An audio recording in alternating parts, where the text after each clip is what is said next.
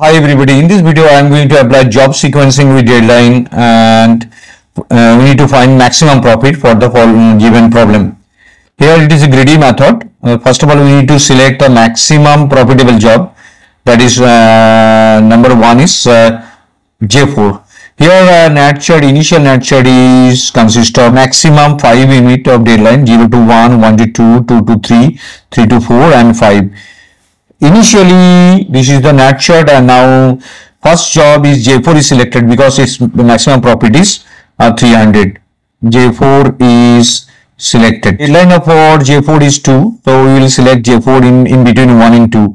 So first 0 to 1, 0 to 1, 1 to 2.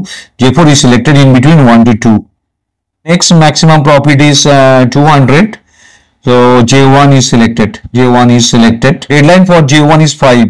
So we will select the time slot 4 to 5. This is 1 to 2 and we need to select J1 in between 4 to 5. Next is maximum deadline is 190. So that is J3 is selected and deadline is 3.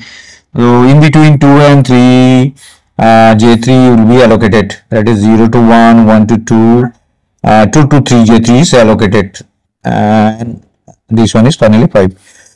Next one is that is J3 is selected. Next one is next maximum profit is J2.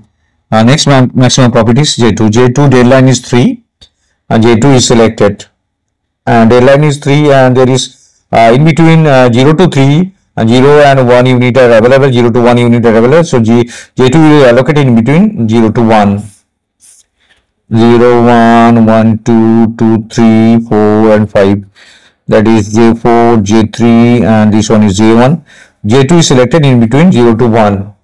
And next one is there is either we need to select J5 or J6, both are 120.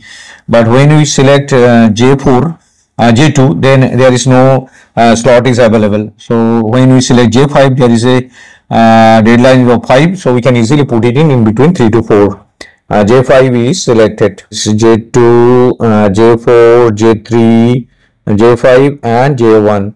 So total it equal to 200 plus 100, 300 plus 200 plus 190 plus 180 plus 120.